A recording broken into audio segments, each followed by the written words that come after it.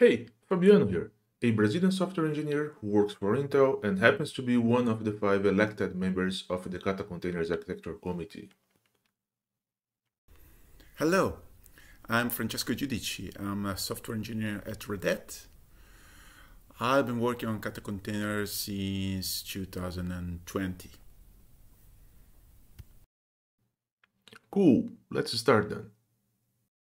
We are here today to tell you all a story that started somewhere around last winter. It was a cold and dark afternoon, and we were trying to map which were the kubectl commands that would work differently depending on the runtime used. And oh, we have found a few issues. The majority of them are fixed now, don't worry. But there was one specific question that haunted us for quite a long time. What is the output of kubectl top? What is the output of kubectl top? Well, let me show you that. But before, kubectl top is a command that allows the admin to see the resource consumption for nodes or pods. In our specific case, we are interested in comparing whether vanilla Kata containers would return exactly the same results to the admin. Now, follow me. As you can see here, we have a simple pod definition that we are going to deploy, using the default container runtime, which is runc. Then, we are also going to deploy a slightly modified version of that, but this time using Kata containers as its runtime, and you can see by the runtime class name set there as Kata. Once those are up and running, we then can compare the output of kubectl top pod, which is the same as we expected. It's not always in life that we try something and it simply works. Let's just enjoy this moment, call it a short presentation, unless someone has any question to ask. Does it work on OpenShift? Does it work on OpenShift? Come on. Okay everyone, it's not time to go yet. You all have to stay for a little bit longer, but not that much though, as there is absolutely no reason for the results to be different on OpenShift. Let me just grab a cluster and show that to you. Same drill as before, but now on OpenShift. Okay, we have exactly the same pod, again being deployed using runc as its container runtime, and we're gonna do the same with the Kata containers pod. As you can see here, exactly the same, but with the runtime class name set to Kata. We just deploy it, and it's gonna take some time, but you will see by the moment the pods are up and running, we can just call ocadm top pods, and as you can see, the results are exactly the same. Wait. Okay, we will have to stay for a little bit longer. I'm wondering here, what would be causing such a difference on the output? A few things are crossing my mind. The first and the most obvious one being the container engine used.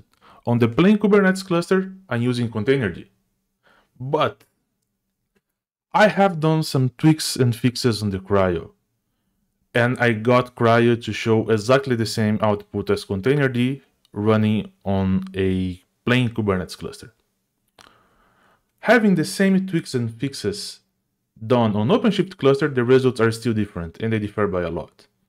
The only thing that I can think of in order to try to understand this better is following the data. Francesco, hey, could you borrow us your brain a little bit here? Do you happen to have some idea where the data is coming from? Weird. Okay, give me a few minutes. Let me check. Hey Fabiano.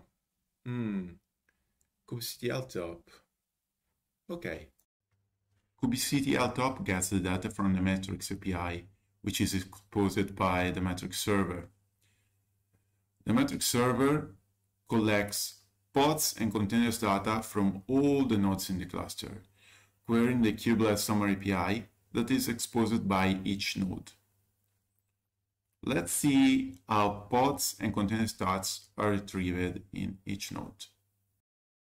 The kubelet summary API is fed by hypervisor. hypervisor is a piece of software that collects a lot of data from the node it runs into. What we are interested in here is that it retrieves the pods and the containers data. It is able to collect those data by directly inspecting the cgroup FS on the host. hypervisor is not a standalone process, but it is embedded in the kubelet code that runs in each node. To be completely correct, we have to add that hypervisor talks to the container engine. A container engine specific plugin is needed in hypervisor to allow proper retrieval of the pods and container statistics. The container engine will tell hypervisor the container IDs that are needed to retrieve the correct cgroup FS path, from which it will extract the container's resource usage. Then we have a problem, Francesco. Let's take a quick look at Kata Containers. And let's do this without going through all the architecture details of the project, because this has been already covered in the past, and this has been already nicely covered in previous editions of this very same conference.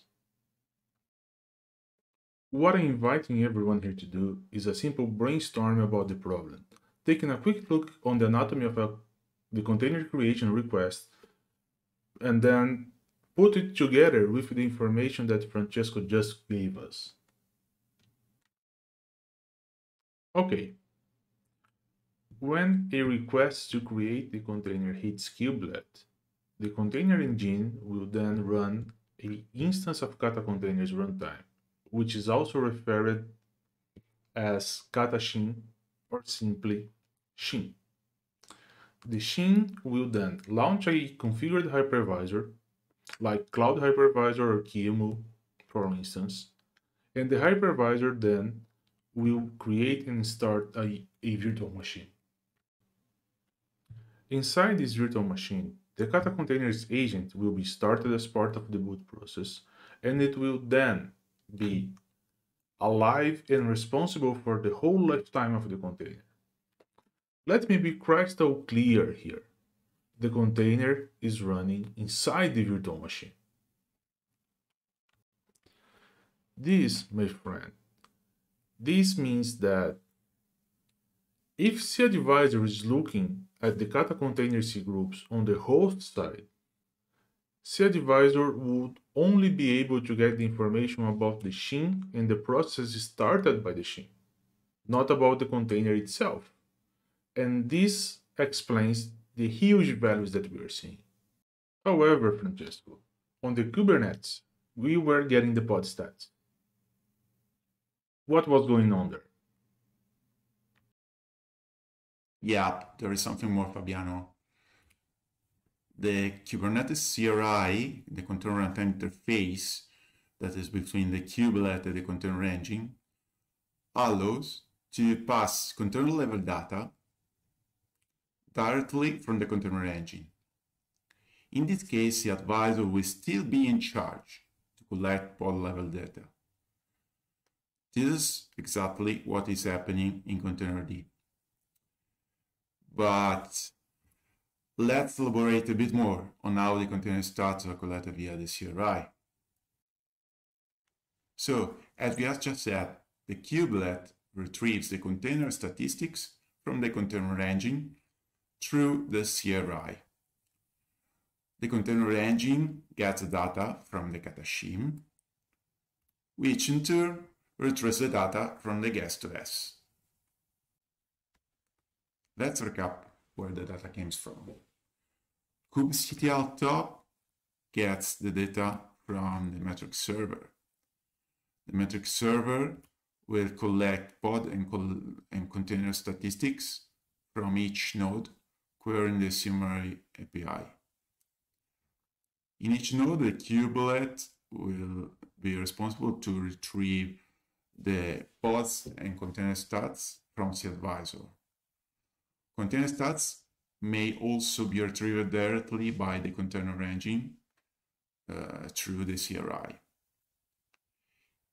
In this case, the container engine will be able to get container statistics directly from the Kata sheet. Okay, Francesco, I think I get it now. So, on the plain Kubernetes cluster, the stats are being provided by the CRI, while on the OpenShift cluster, the stats are being provided by CAdvisor. Okay? But it still leads me to another question. Is there any specific reason why OpenShift decided to use the stats from CAdvisor? Yep, it is because of the performance hit of double collection of similar data from the container engine and from CAdvisor. But pod level statistics and container level statistics have to inspect the host to perform the data collection. Doing this twice has some performance impact we were able to measure and we don't want to pay. What would be great would be to be able to collect all the metrics in an efficient way. To do this, we need basically one single collector of pod containers and pod metrics that is able to collect also data from inside the VM runtimes. So the idea is to have all passed by the container engine through the CRI, extending what we already have there. We not only have to pass container statistics, but we can add also the pod ones. This is exactly what Peter Hans did in his Kubernetes extension proposal. You know what, Francesco? It would be really nice if you could find someone from the Kubernetes side that could actually give us an overview on Peter's cap. Actually, I can help with that. Hi everyone, my name is Peter Hunt and I maintain Cryo. I've been part of the upstream effort to make pod and container stats make more sense with the CRI. In short, we saw a couple of problems with the current stats infrastructure. The CRI satisfied some pieces, but those pieces were not complete. The CAdvisor filled in the gaps, but we didn't want to just use CAdvisor as it's monolithic and hard to maintain. Plus, the point of the CRI was to abstract out pod and container operations into clear methods. Further, it was not clear which values were coming from the CRI and which from CAdvisor. And because both the CRI and CAdvisor returned some stats, some expensive operations were duplicated, causing performance issues. To fix this, we're updating the CRI, now with more stats. The KEP, or Kubernetes Enhancement Proposal, is called Pod and Container Stats from CRI. And the intention is just that. All stats in Kubernetes related to pods and containers should be coming from the CRI, instead of a mixture between both. This includes the kubelet stat summary endpoint, which the scheduler uses to make informed decisions about where to put pods, which nodes to put a pod on, as well as the CAdvisor stats endpoint that the metric server pulls its information from, which populates Prometheus. The KEP is currently at alpha stage as of Kubernetes 1.22, and we hope to move it to beta in 1.23 and to graduate it in 1.24. That means in less than a year, hopefully all clusters will get their stats for pods and containers exclusively from the CRI. No more hacky workarounds, only direct information from the runtime through the CRI implementation. Peter, what a nice surprise to see you around in this talk. Thanks for the work done upstream, and we are looking forward for the graduation of this cap. It's gonna help Kata Containers immensely. And while I still have your attention, and Peter is sharing a talk later today with Sasha at 2:30 p.m. UTC. Make sure to pay them a visit. Francesco, now back to you. Thanks, indeed. With everything said, are pods and container metrics enough for Kata? I think so. We have reached feature parity. It was not easy, containers are hidden inside the guest VM of Kata, but we are able to provide the same metrics that we provide for vanilla containers. What do you think, Fabiano? I think you were right, Francesco, and I say this is a good achievement, right? We have just shown the journey that Fabiano and I started on Kata Containers and the metrics, a journey that brought us to the point where we reached feature parity with vanilla containers. We have both pod and container metrics available. The reaction we got from the team was not exactly what we expected. We want more data. But what else could be provided then? The sheen and the hypervisor specific stats? Maybe guest and agent stats? I don't know. We soon realized that luckily someone else upstream had the same need.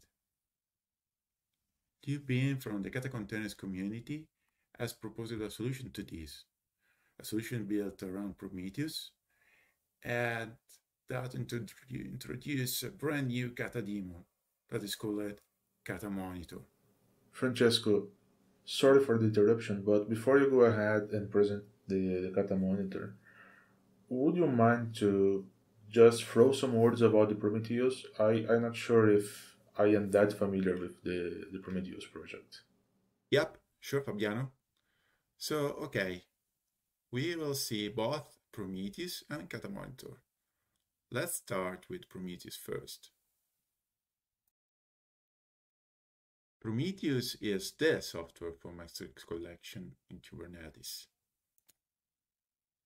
It pulls data over HTTP from endpoints and do this at regular intervals. When it collects the metrics from the endpoints, it attaches time data to that. So to have a set of time series data. It allows also to attach to the metrics labels that are pair of key values. Moreover, it allows to query all the data it has using a special query language that is called Prometheus query language. Let's talk now about the new demo, Kata Monitor. Kata Monitor will provide metrics about the Kata ship, the Kata agent process, the hypervisor, and the guest OS.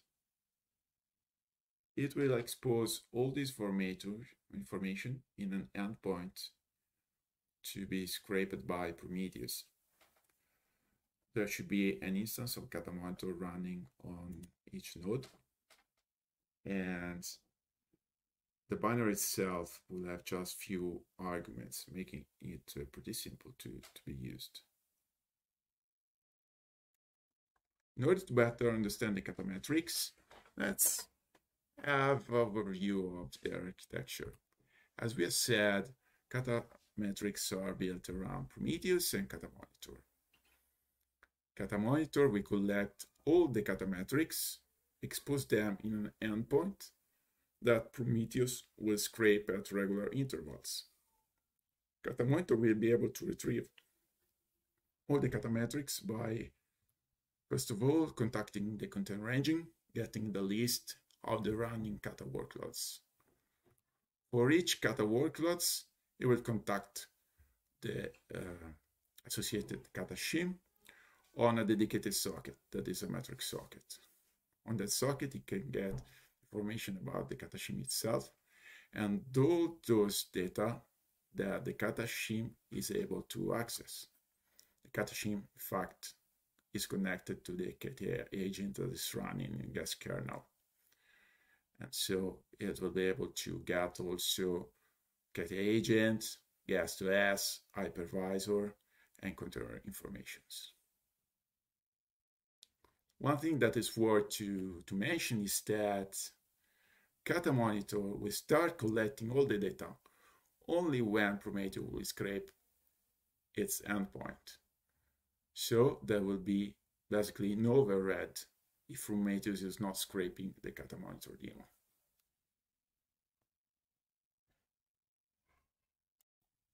So we have shown a lot of stuff. It's time to put our hands on it. We have installed an OpenShift cluster with 6 nodes. 3 of them are master nodes, while the other 3 are worker nodes. I have already installed Kata here using the OpenShift sandboxes and containers operator. I haven't deployed any workload yet, any user workload, but I have prepared a YAML file for that. Here we have a very simple deployment. There are 2 replicas of a very simple container based on a Fedora 35 image. It just starts a script saying hello and sleeping for 1 hour. Of course, the runtime class specified here is Kata, so we'll have Kata workloads. The idea of this is just to have simple workloads that will allow us then to retrieve the metrics of Kata.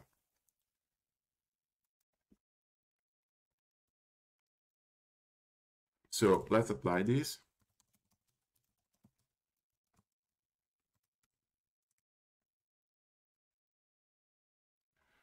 Okay, all done. Let's see if it is already running.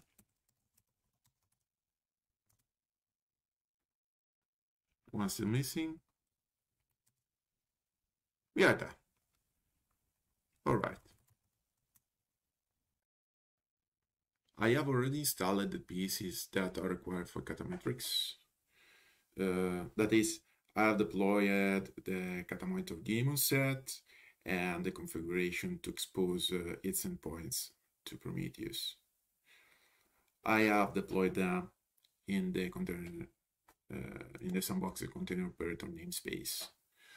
So let me show the most interesting part, that is the daemon set. Sets, namespace, OpenShift, sandbox set, containers operator. Okay, as you can see, there are 3 instances, and this is exactly what we expected because we have 3 worker nodes, which is where the Kata workloads are available.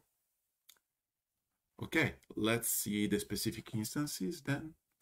kubectl get pods, namespace, OpenShift, sandbox containers operator. Okay, we can see the 3 instances of the Kata monitor running on the 3 worker nodes. Let's check now our deployment instances, get pods, where they are running. Okay, we have 2 instances. One is running on the worker 2 and one on worker 0. So what I want to do is to inspect what's happening inside the worker 0 on the Kata monitor instance. It will be this one. So let's pull a simple shell there. So the namespace is OpenShift sandboxes container operator. I want to exec on the Kata monitor pod. I want their bash shell. Okay, we are in.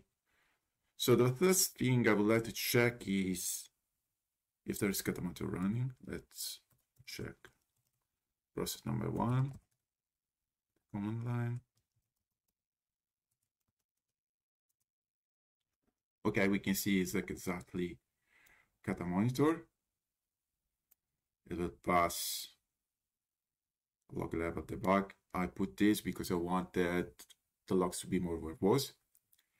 And this is important, the runtime endpoint, which is basically the socket that will allow communication with the container engine. In OpenShift, we have CRI as the container engine, so the runtime part should be this one. Kata monitor, we can see the help. We have used log level, we have used runtime endpoint. We have not specified the listening address. By default, it will be the old IP address on the default port 8090. So what we can do here is just to scrape manually the local endpoint. This is something similar to what Prometheus will do. Metrics endpoint of the Kata monitor. Let's see. Yeah, really a lot of data. A lot of data coming. And yeah, should be pretty big. Many lines. Well, 12,000 lines. Cool, we are getting the data then on Kata monitor. This is basically what Prometheus will do regularly. All the data will be collected and brought in Prometheus. It is now time to connect the OpenShift console to check the Prometheus metrics there. Let's log in. Here we are. So let's check the workloads. There should be our deployment. Yeah, with the 2 pods. The 2 pods are running, as we've seen. Everything fine. Okay, you can find the interface to Prometheus under the Observe metric section. Here we have the chance to query Prometheus data by using the Prometheus query language. What is handy here is that there is also a nice auto-completion feature. If you start typing in the metric name, in our case, let's see if there are Kata metrics. Okay. The fact that we have auto-completion working and already showing us some metrics means that Prometheus has scraped the Kata monitor data. So it has the Kata data. As you see, there are really a lot. Okay, these are no more Kata related. As we've seen, there are shim data, agent metrics, hypervisor one. Let's look at the guest OS metrics. Maybe let's take the memory related metrics. There are a lot. This is a set of metrics. You can discriminate between them looking at the item label.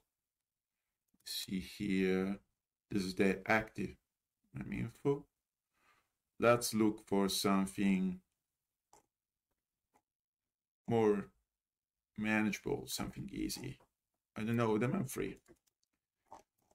So we can filter it using the query, using the Prometheus query language by specifying the label, item, and the value, which is mem-free.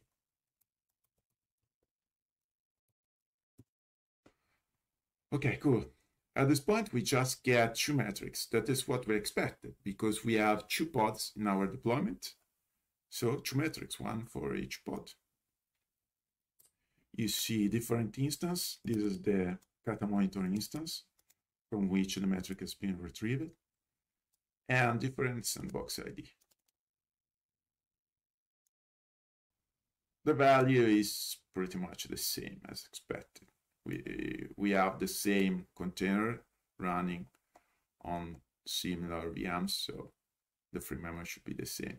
Here you have a nice graph that is time-based, because as we said, what Prometheus does, it will scrape at regular intervals Kata monitor and attach to that data a timestamp. So it will be able to show you how the metric changes during the time. In this case, there are not that much changes because the pods are doing basically nothing, just sleeping. And they are also basically the same value. This is why we don't see the blue line, because it's exactly under the yellow one.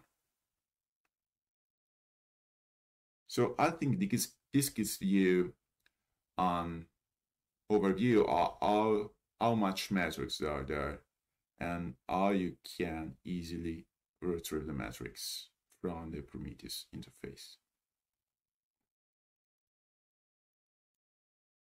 In order to deploy all the required pieces to get Kata metrics on your cluster, you will need to have a Kata monitor instance deployed on each Kata node.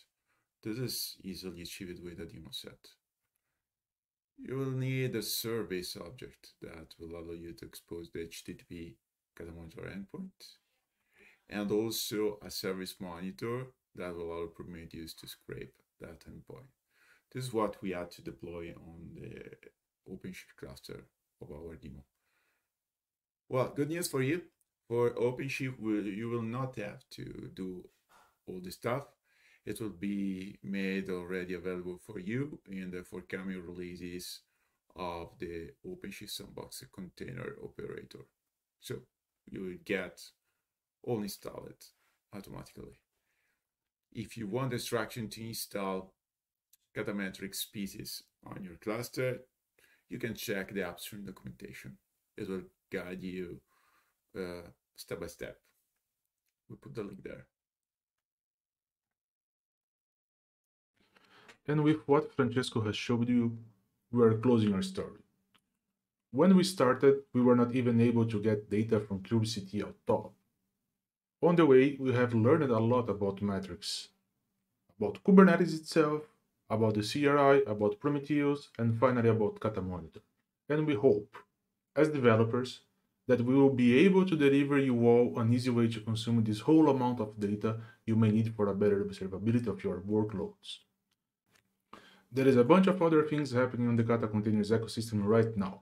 Improvements all over the place on performance, usability, observability, and of course on the confidential containers aspect as showed yesterday by Christoph and Jakob. We would like to say a big thanks to everyone who attended our talk, and a very much special thanks to Peter Hunt and Adel Zaluk for contributing to this talk. You rock!